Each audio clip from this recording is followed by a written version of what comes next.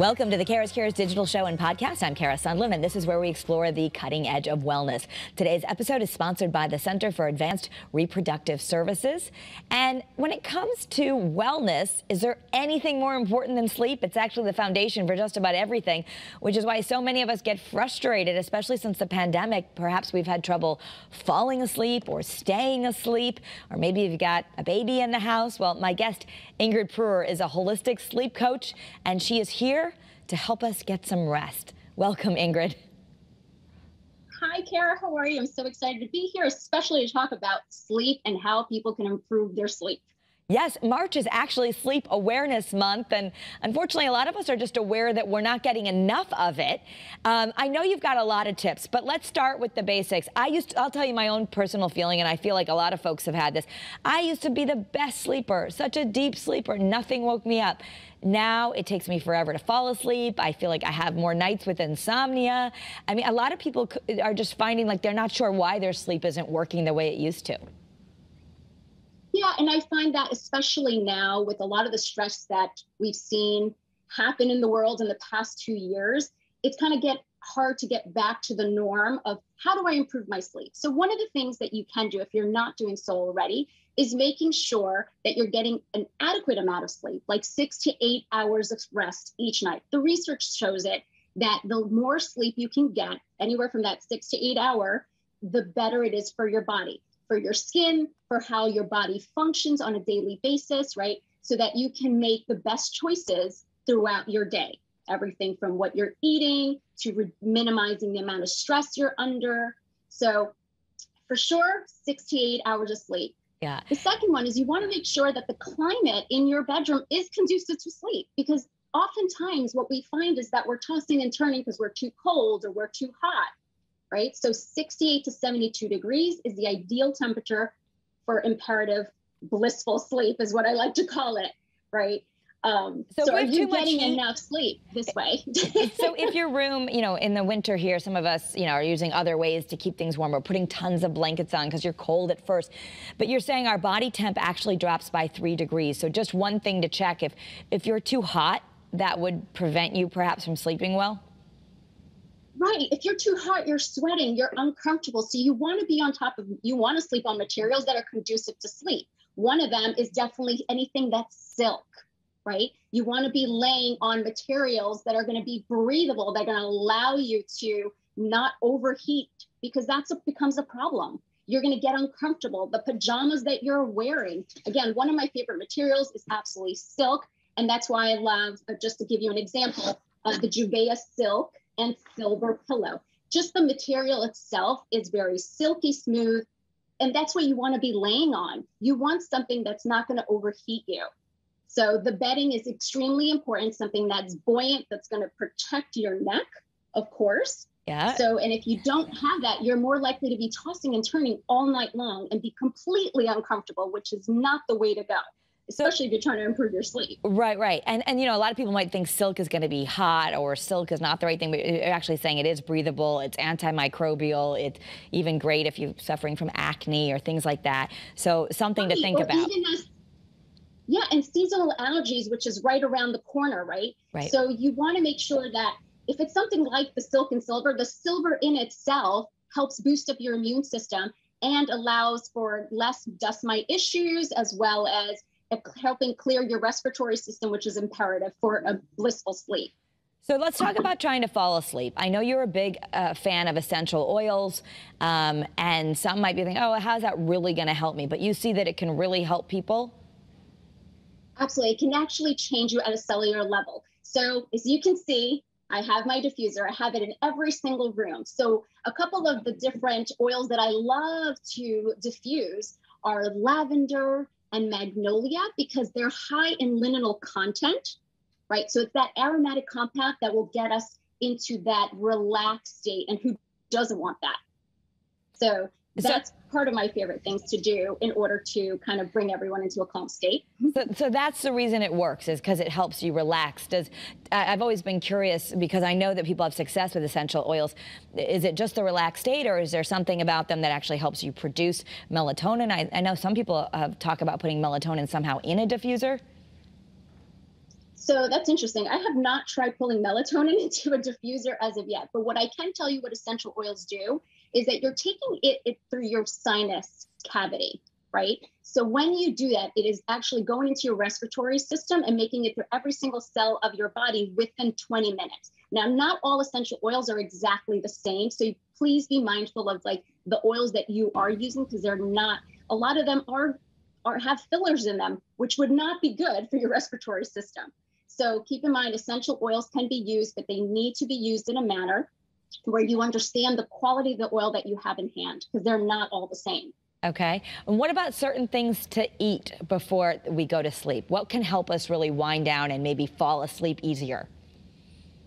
So you're talking about, well, a couple of things, right? I don't want us to focus so much on what you can do right before sleep, but what can you do all day? What are the healthy choices of foods that you can make? So you want a lot of water-based foods, right? Our largest organ is our skin. So we want to make sure that we're nourishing as much as possible. Watermelon, cucumbers, strawberries, peaches. These are all the things that we can have throughout the day that will help us get into, one, it's going to give us enough water in our body. We need about half our weight in ounces of water daily to flush out toxins. So incorporating water-based foods like these will help us remove the toxins, which is going to happen throughout the night, right? Increase blood flow so that we can kind of get rid of these dark circles and the puffy eyes so that we can get better rest.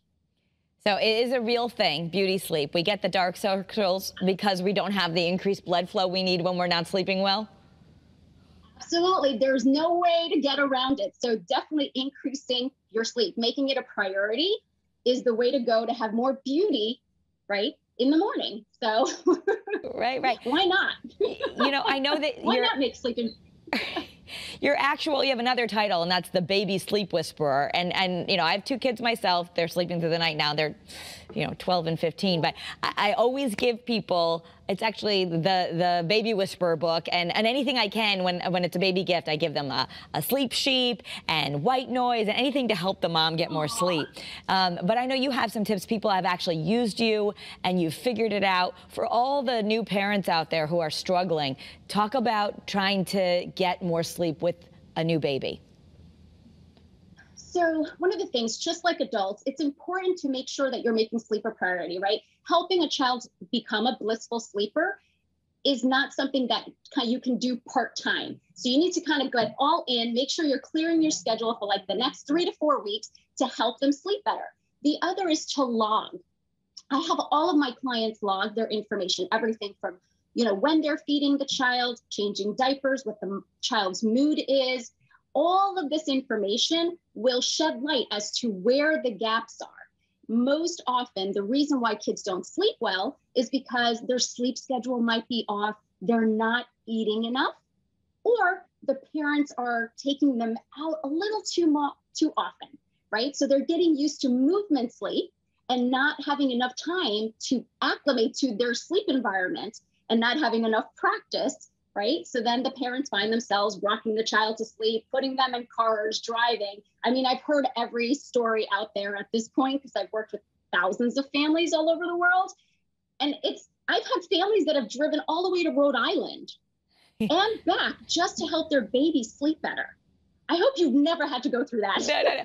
I did have one of my babies really only wanted to sleep in the car seat. And for a period of time, the pediatrician gave us the okay. He's like, it's okay. Put the car seat in the crib. Eventually, we're going to get him used to the crib, but if he wants to be in the car.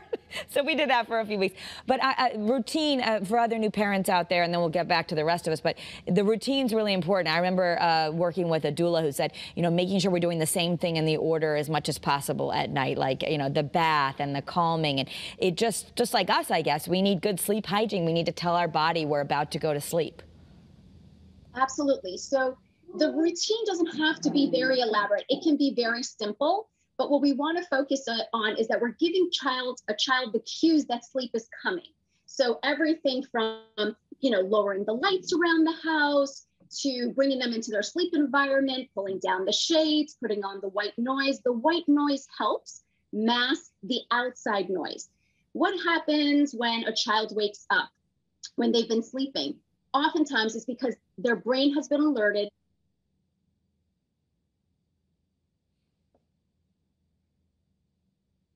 waking. So then the way you put your child down to sleep is the way they're going to expect to go back to sleep every time they wake. And Messi just agreed with me. Yes, so yes. That's what happens. Sometimes the dogs, right? And white noise and all that. Now, I want to go back. You know, I think I know a lot of people who are also just finding, whether it be stress or they reach a little older, 40s, 50s, middle age, women, it could be hormonal changes, but all of a sudden they're just not sleeping well. Do you recommend that they take melatonin? I mean, people want to try and do things aside from taking sleeping pills. Like, what can they do ahead of time? So melatonin is one of those that I would say it's best not to take it over the counter. You want to make sure that you've spoken to your healthcare provider, because it is a synthetic hormone. Now, naturally, we reproduce melatonin. So when we want to get to the point of understanding, why do we need to take melatonin? Is our body not producing it? And there are tests that can be run by your healthcare provider that would allow you to know if that's actually the case. Because it is a synthetic hormone, especially the ones that you're buying at a pharmacy, that you don't just want to be taking that just to take it. Yeah, every now and then, I guess, if it's jet lag. It could be it's a hormone disruptor potentially. So you don't want to just be taking it just to take it. Okay, right. And just for those who are listening around here, I know we have Dr. Artemis Morris, who's also in Connecticut, but sees people worldwide. And she's a naturopath, and I know she helps a lot of people with the right things to take. But so what you're saying is ask those things. And certain teas, right? Herbal teas, people think it's just tea, but even the active drinking tea or certain teas like chamomile, kava, valerian, I mean, there's different experiments that people can try, and the teas can really help people, right? Absolutely. So chamomile tea is one of the most common ones. There's lavender, honey that you can put into your tea. People drink milk. And non-dairy milk, and they warm up the milk, and it brings them like a sense of calmness. That if it's not, if you want to create more calmness in your life, do the things that will help minimize the clutter in your mind. And something like holding on to a cup of tea could do just exactly what it's supposed to do, which is bring you to a more centered state, warm you up inside, which is what you need in order to increase naturally the melatonin in your body, as well as getting a really good hardcore laugh. Most people don't know that belly laughing at night, making yourself crack up so much, can actually increase the melatonin in your body. Good. Just like taking a beautiful warm shower or bath. Make it an elaborate, beautiful bath where you're putting essential oils and, getting into Epsom salt, which will help release the toxins in your body as well. That's another ritual that you can include in your evening routine that will help produce more melatonin. The change in temperature from the shower or bath to your sleep environment, that alone will help increase the melatonin to get you into that sleepy state. And just like the babies, right? It tells your body it's coming if we can start doing. I mean, a lot of us have heard this, but how bad is it if you're looking at screens before you're going to bed trying to fall asleep? And I guess it would depend on what you're watching on that screen. Of course. It definitely depends what you're watching, but the main thing with why technology is not necessarily the best right before sleep, it depends on how much technology you've even accumulated throughout the day, right? Because we want to block the blue light exposure. The more exposure we have to blue light, the less our body's going to produce melatonin. So something simple as getting blue light blocking glasses for all of those people out there who are like, I need my TV before I go to sleep, or I need to read from my Kindle. Buy blue light blocking glasses. You can either get the clear lens or the amber colored lens. The amber colored lens are really the ones that are meant to be used at night because they help minimize the amount of blue light exposure. The clear lens is meant to be used throughout the day if you're someone who sits in front of the computer working all day, and then you add TV and your phone at night. So you want to have these tools near you so that you could just grab them and use them and not disrupt your sleep. And I know you have a lot of this. It's a choice that you're making. I know you have a lot of resources. I've checked out your website, whether you're the person who needs some help. You do help families if you've got a baby in the house. And it's always good to have an expert because you're like, I'm too tired to figure this out. But you also have links to more information, including the kind of essential oils that you recommend, just so people are getting pure ones. Good advice there. You don't want to just buy them at any gas station or drugstore because some of them are not so great. So it's IngridBabySleepWhisperer.com. Lots of resources there. And we can just hope that all of us can pay attention to getting more rest, because certainly we feel a lot better. And you can even lose weight, right? I mean, part of us are people are trying to lose weight. If you're not sleeping well, it's harder to lose weight. Is that true? Absolutely. So let's think about what happens all day long, right? You're accumulating information. There's emotional stress that's taking place throughout the day. And if you don't have or give yourself the opportunity to sleep well, to release all of those emotions, what you're doing is jamming up, let's say, your file cabinet where you're depositing all these emotions.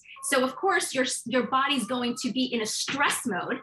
It's not going to burn the calories the way you would like them to. Mm-hmm. So and that's a big problem for all of us. In order to improve your health overall, for sure. It's the foundation of sleep, like you were saying. That's literally like my tagline. Yes, no, like, I mean, it's free. Why not do it? It's totally free. I've interviewed so many doctors doing CURES over more than a decade now, and they'll all say whatever discipline they come from, conventional, functional, natural, sleep is my drug of choice. Let's try and get some sleep first, because so much of our body is regulated, and the stress, the cortisol hormone goes up. That makes you hold on to fat. There's all kinds of reasons we need sleep. So I'll leave it with this. If someone's telling you, I don't really need sleep, I'm fine, or 4 or 5 hours, could that ever be true?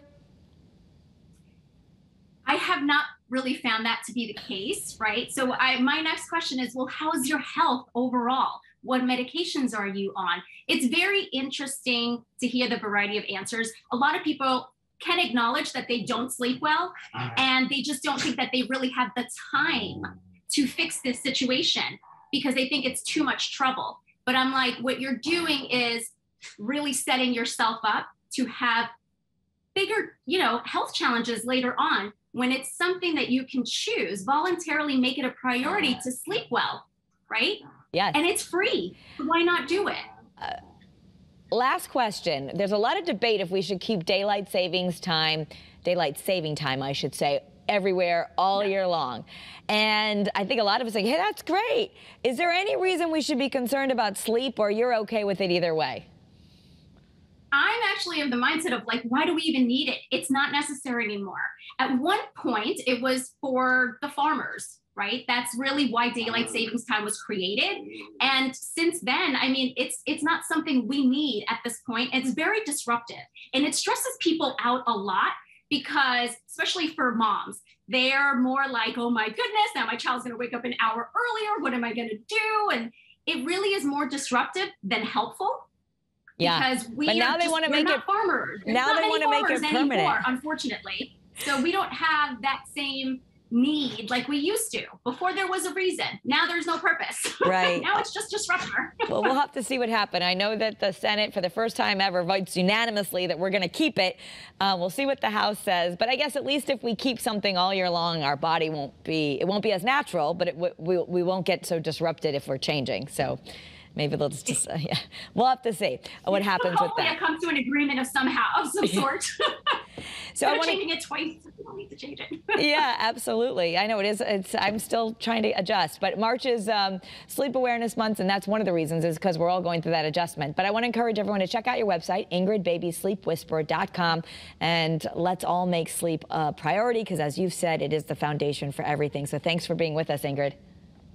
Oh, thanks for having me, Kara. It was great to see you again. Great to see you. You can find more information on the cutting edge of wellness right here on Kara's Cures. Check out the other episodes on WFSB Plus, or listen to the Kara's Cures podcast on iTunes or wherever your favorite place is to get a podcast. You can also follow me on social media. I post this content there at Kara Sundlin, and join the Kara's Cures Facebook group. Have a great day, everyone. Be well.